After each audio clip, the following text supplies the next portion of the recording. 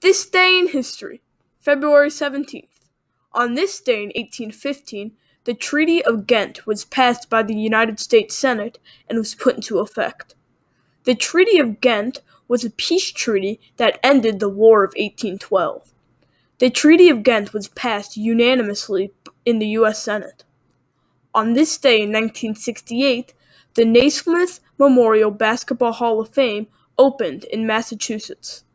The Hall of Fame is named after the creator of basketball, James Naismith.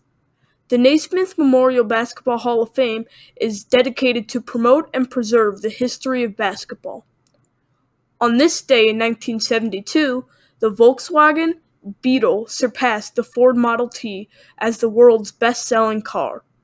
The Ford Model T had held the record for over 40 years. The Beetle was the first vehicle to surpass 20 million units sold. The Beetle was the best-selling vehicle until the 1990s, when the Toyota Corolla became the world's best-selling vehicle.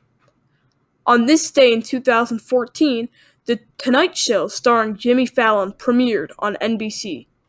Jimmy Fallon was the sixth host in NBC's Tonight Show franchise.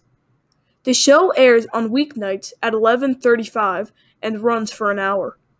The show has been nominated for 9 Primetime Emmy Awards and has won 2. Thanks for watching This Day in History.